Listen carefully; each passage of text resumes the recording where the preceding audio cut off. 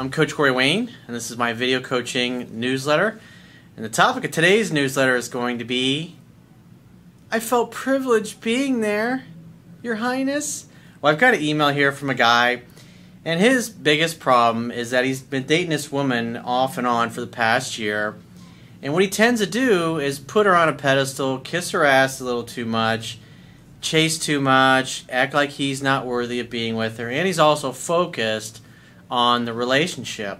She pushes him away. She gives him lame excuses like, oh, well, the real reason I'm breaking up with you is I just have such a hard time getting a babysitter. If a woman is head over heels in love with you, she ain't going to say something like that, and she certainly is not going to break up with you.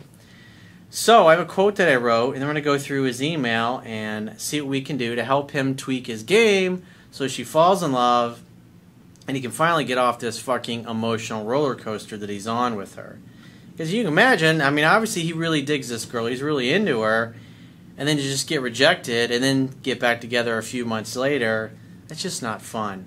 And when I was still learning this stuff and struggling with it, that's what I was going through. Things looked like they were getting good and we were spending a lot of time together, and then I would get pushed away, she'd try to friend zone me, then I'd let her go, and then a few weeks or a month or two later we'd start dating again. It's just that waiting and doing nothing and waiting to hear from her and things progressing and learning to find that balance, and that's kind of where this guy is. He says he's been following me for a while, but he's only on his second read of the book. So obviously that's a big part of his problem, is he doesn't know the fundamentals, and this is a case in point why you want to read the book 10 to 15 times, is because if he'd have done that, the knowledge, the wisdom in the book would be instinctual at this point. Because when you don't know it well enough, you tend to think too much, and your actions become robotic, and you start thinking in terms of, what do I say? If I do this, will I get that? But when you understand the principles and the idea behind why people do what they do, and then you're able to actually see what they're doing and respond appropriately, it makes things a hell of a lot easier. And when you find that groove, it feels easy, it feels natural, and as a man, it allows you to be in your masculine energy, and things come naturally. Women become totally predictable. And that gives you a tremendous sense of peace, certainty, and well-being. And this allows you to focus 100% on your purpose and your mission in life, instead of always in the back of your mind wondering what the hell is going on with your relationship or with your girl. So the quote says, people tend to act in ways that are consistent with who they view themselves to be, even if that view is not accurate.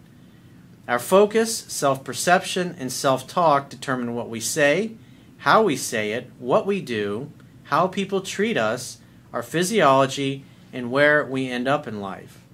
You should think before you speak to ensure that what you are about to say or do portrays you in a positive, confident, determined, desirable, and valuable way. Why? Because people will treat you the way you view yourself. No one will ever do or say anything to you that you don't invite them to do. So as we go through his email, you'll see, I mean, he's just literally begging to get jerked around by the way he behaves, the way he treats her, the way he talks about her. Like he spent time with her and her family, got introduced to everybody. He's like, I felt like I was privileged to be there. Definitely putting her on a pedestal, and instead of acting like an equal who deserved to be there. Why? Because he's awesome as well. I mean, I had a friend of mine, I was hanging out at his house, and his wife, and he was pretty good, really good. He had a good marriage, and he really got women well. And I remember his wife was just kind of in a crappy mood. She was kind of bitchy. She was complaining about the music we were all listening to. A bunch of us were hanging around, having a party. There's probably, I don't know, 15 of us or so. Just hanging out one night, eating, watching some sports, shooting the shit, drinking some beers or whatever, having some wine. And she was complaining about it, and then just would go over to this stereo and switch it to something else. And he's like, I don't want to listen to that.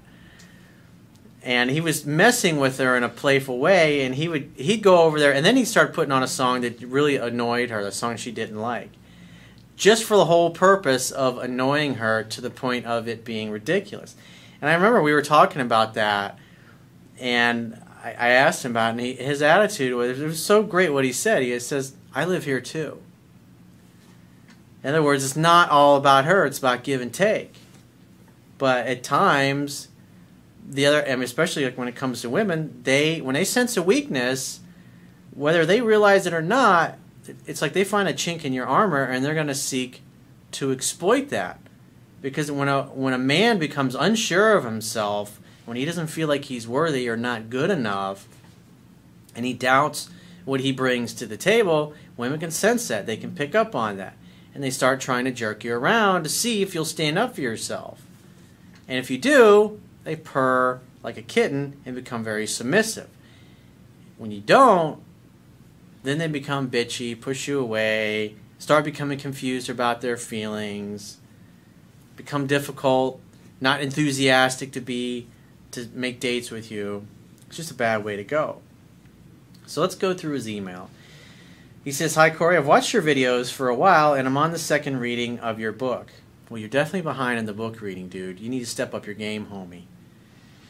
Great work. I need some help. I've been in a relationship with a girl for about 7 months now. She has 2 lovely kids, and I have 1. We dated before that for about 4 months, but she ended it because of not being able to commit to dates with no babysitters for her kids.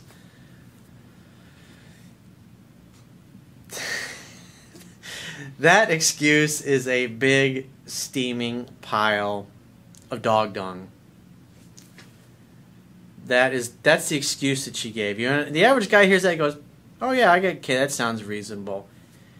She's going to get rid of the love of her life, the man she's been dreaming about since she was a little girl, because she can't find a babysitter. Boy, I bet she's trying real hard to find a good babysitter. Sounds really, yeah. That sounds reasonable, totally. True story, no bullface lie. When we met up again after 6 months and started seeing each other again, this time it's better as her mom helps and I met the kids gradually. Well, if you're dating a woman that has children, they typically, at least at first, are going to be reserved, especially if the kids are young, because they don't want to be answering questions like, Mommy, who's that guy? Is he your boyfriend? Are you guys going to get married? I mean, they don't want to answer questions like that, especially if you've only been out on a handful of dates. So typically, remember like what I talk about in the book, it's always better before you get to that point that you're exclusive, that she's asked you to be her boyfriend and you're in an exclusive relationship. Because that way she feels safe and comfortable, you've had time to build up a bond, and obviously the kids don't get in the way. Because when you have kids around, especially small kids, you know, you think about the logistics of sex. And, you know, I've dated women that have had small kids, and you go on trips, you're in the bathroom getting it on, you forget to lock the door, and like literally, there have been times where you just like literally just pull their pants up. Hey, what are you guys doing in here? Oh, we're just brushing our teeth. It's always interesting. It's funny how it's just like just in the nick of time that you get your clothes back on, or you make the bed, or you clean all the mess up that's, you know, on the floor or whatever. Just funny. That's a great experience, dating somebody that has kids or having kids of your own, and just trying to get time alone for the two of you, because especially small children, they need so much attention. They depend on you for everything. So at least until you're in a committed relationship, it's always better to kind of delay those things so you can get to know each other. But it really depends on how, if a woman feels really safe and comfortable with you right away, she may introduce you to her kids sooner. It just really depends. She had been married to an abusive husband, and I think the kids witnessed his crap and they don't really see him now. It was really great getting to know her and her kids, and we were really into each other. So obviously somebody like this might have a little bit of emotional baggage, and that might be hot and cold just because she might be a little messed up. After a while, she invited me to holiday with them this summer and invited me to stay over Christmas Eve night. That was cool. So obviously she's feeling very safe and comfortable with you at that point. I met her parents and still wanted to, and they still wanted to, or she wanted to spend time with me right up until about 2 weeks ago. She also invited my daughter to come on holiday and bring a friend. I was very conscious of how significant all of those things were, and I was privileged that she would include me in all those events. Does that really sound like a guy who views himself to be an equal?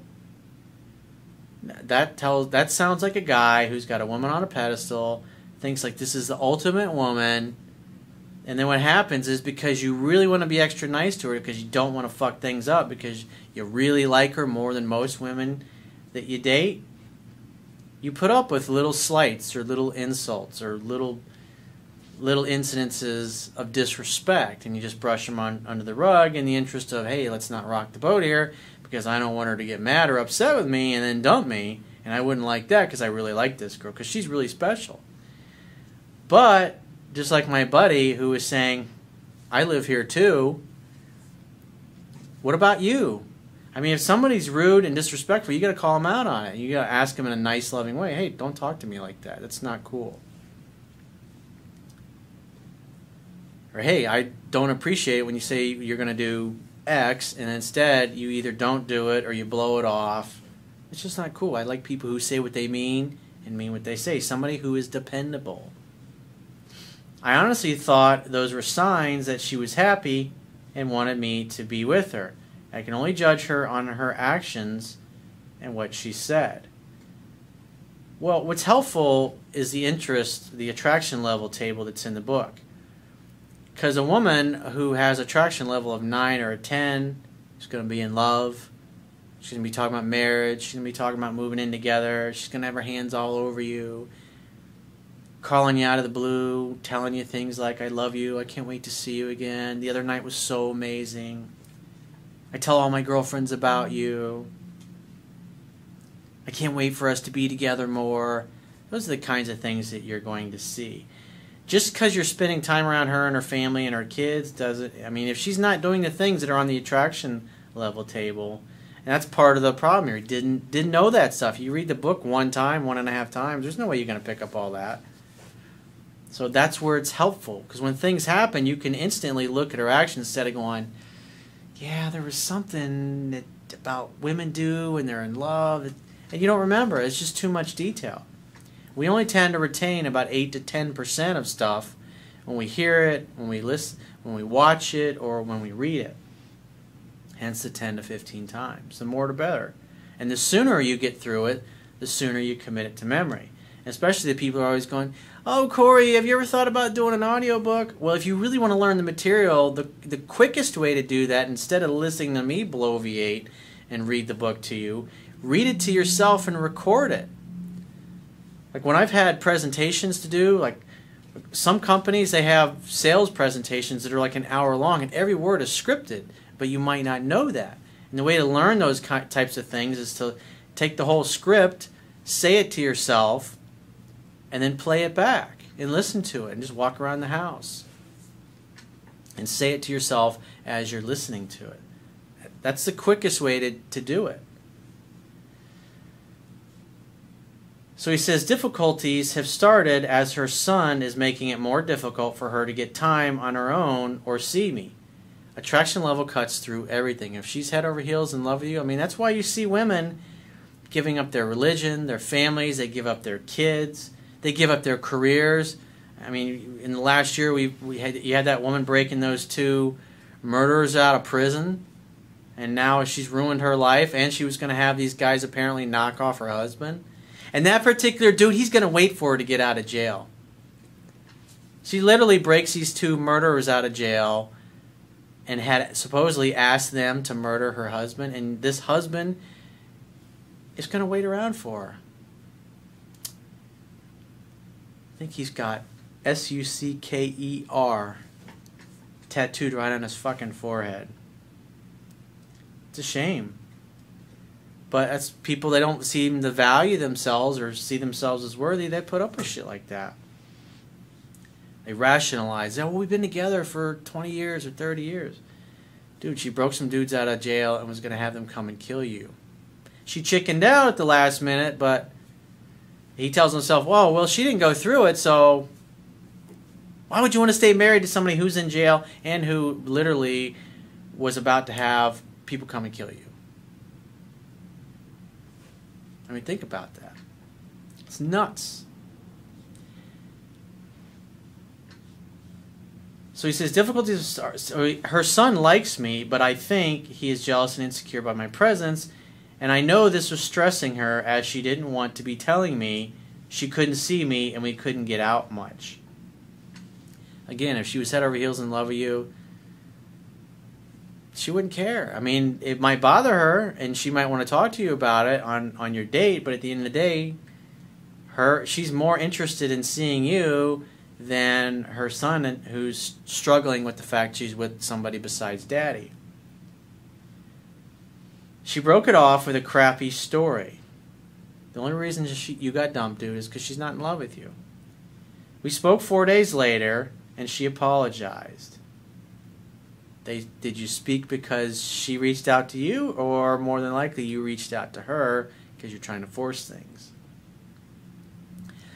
This is why, even when people try to bullshit me or they try to embellish to make themselves look better, I can look through the whole context of the story or the email and look at what's said and what's done on both parts.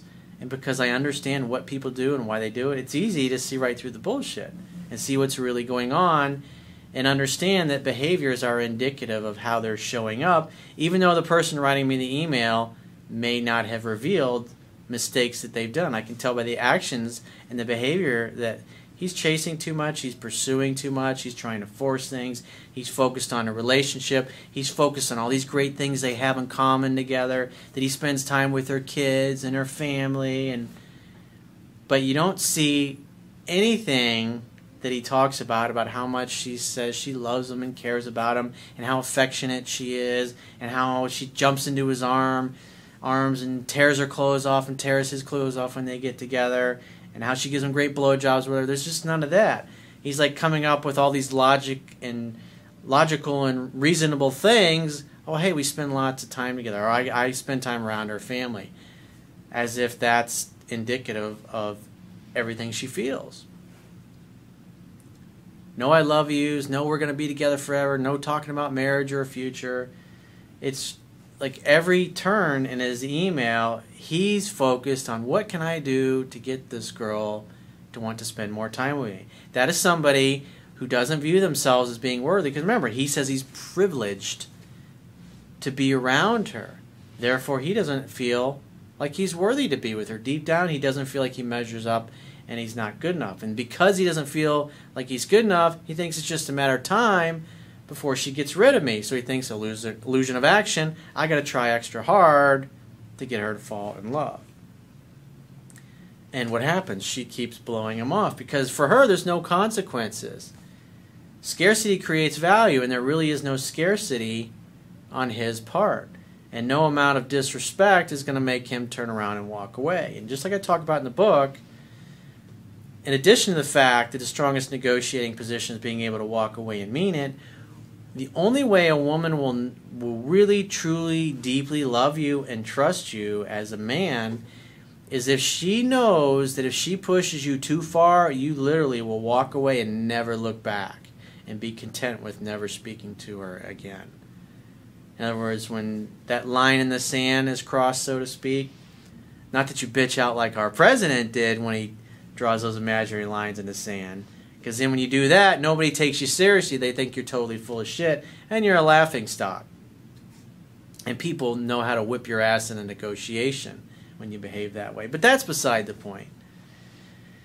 She said she wanted to think things over.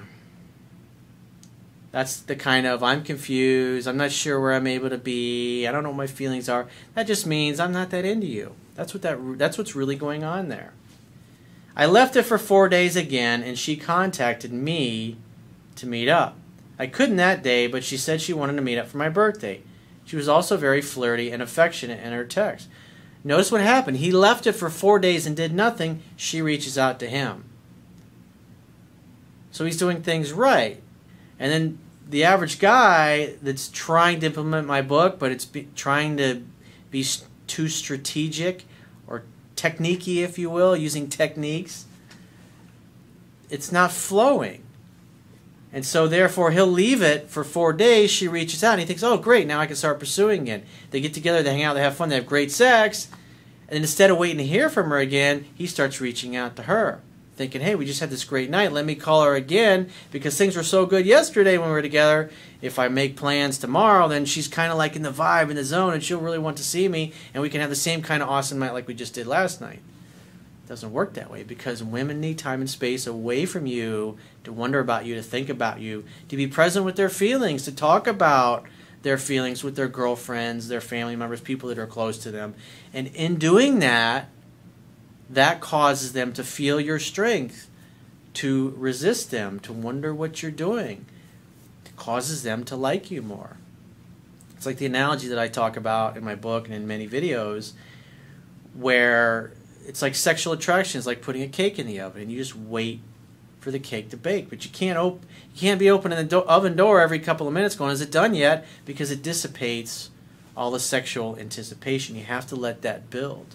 And that's what he's not doing. He's not letting sexual anticipation build. And like I talked, if he knew the book better, he would know at this point he shouldn't be calling or texting this woman at all. Because every time he pursues her, the same thing happens. It gets nowhere. But again, if you don't think you're worthy, you're going to be trying to force things because you're in a perpetual state of fear. So he says, we went out for the day, had a great time. She brought presents for her kids, or she bought presents for her kids, and myself, and we went back to her place. And we had great sex. It's her idea. Why? She reached out to you because he was able to hold out for 4 days without pursuing. And if you looked at it realistically, you'd think, wow, that was really easy. I didn't do nothing. I focused on my life. I took care of me. And she reaches out. She has a better attitude. She's more flexible, more eager to be around him. She's more touchy-feely, buying presents. Complete attitude change just because he left her alone. Remember, you must love in such a way that the person you love feels free. And he's not doing that consistently. That's why he's getting inconsistent pursuit from her.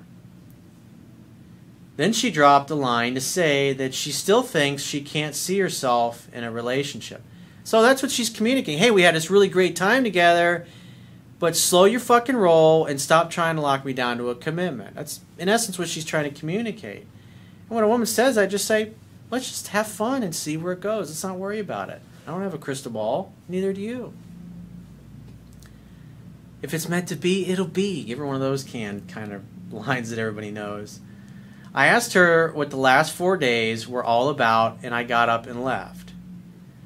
So instead of just being glad they had great sex, hanging out, having fun, and hooking up, which is what I teach in the book, he focuses on drama. Why won't you spend time with me? Why don't you love me? Why don't you care about me? It's like a little boy that's upset with his mommy. That's what I was talking about in the quote. You got to think about what you're going to say. How is this going to make you look? And if you knew the book, you'd know that women are like cats. They come and go. You can't take it personally. Sometimes they get bored of you. And the only way they're going to get unbored is just let them be. Just like cats. If you ever watch cats, if you have friends that are cats, just completely ignore the cat. Don't look at it. Just leave it alone. And sure, soon enough, the little fucker will be jumping in your lap, going purring away. And women are the same. It's the fucking strangest thing. And when I figured that out, when it's like when the light bulbs went off and the dots all got connected, I was like, oh, that is so interesting. Why pursue when you can let them come to you as long as you do things properly to create the conditions so they'll feel safe and comfortable enough to do that? I met with her 2 days later and challenged her about the mixed messages. You must love in such a way that the person you love feels free. Do you think she's feeling free if he's challenging her? Now he's locking her down to a commitment. What's our relationship status? Where's this going? She's going to bounce from you every time you do this, dude. And she's dumping you for exactly the same reasons over and over and over again. She said she was going with the flow on that day, and I said the mixed messages were coming from the day she texted me to meet up, as there was nothing really by way of a reply. Bad way to go, dude. Again, this is why you read the book 10 to 15 times, because the more you read it, it helps rewire your thinking, and your thinking is still fucked. It's still the old way. If you keep doing what you've always done, you'll continue to get what you've always gotten. You really haven't modified your game very much. He says, I've gone no contact since. You should let her do 100% of the calling, texting, and pursuing from now on. Because every time you focus on locking her down, every time you try to get her to come see you, you get the exact opposite of what you're looking for. But if you just leave her the fuck alone and be happy that she reaches out when she does reach out and make a date, then get off the phone, your dates will go great. You'll hang out, you'll have fun, you'll hook up. A man's job is to create an opportunity for sex to happen. Hang out, have fun, and hook up. That's why I put that simple formula together. To keep it simple for us guys. Otherwise we overcomplicate things. He says, I want to sort out this mess as I love her, and she says she still loves me and wants us to work out, but I feel that she just wants to keep me dangling around. Any views would be greatly appreciated. Well, the only reason she's dangling you around is because you're inviting her to do that. Because you're acting needy, you're acting clingy, you're focused on where do we stand, and that's the exact opposite of what you should be doing. At this point, let her do 100% of the calling, texting, and pursuing from now on, and then just make dates when you hear from her. As far as the babysitter stuff goes, she'll figure all that out. You don't have to do anything about that. And stop trying to have a confrontation with her, because that's never going to go anywhere. You're not going to be able to use logic and reason or forcefully lock her down to a commitment and have that end well for you. That's just nature. And you got all this history this past year. Every time you do it, she bounces on you. You got to see that by now. So if you'd like to get my help personally, go to my website, click the products tab at the top of your screen, and book any coaching option that works good for you. And I shall talk to you soon.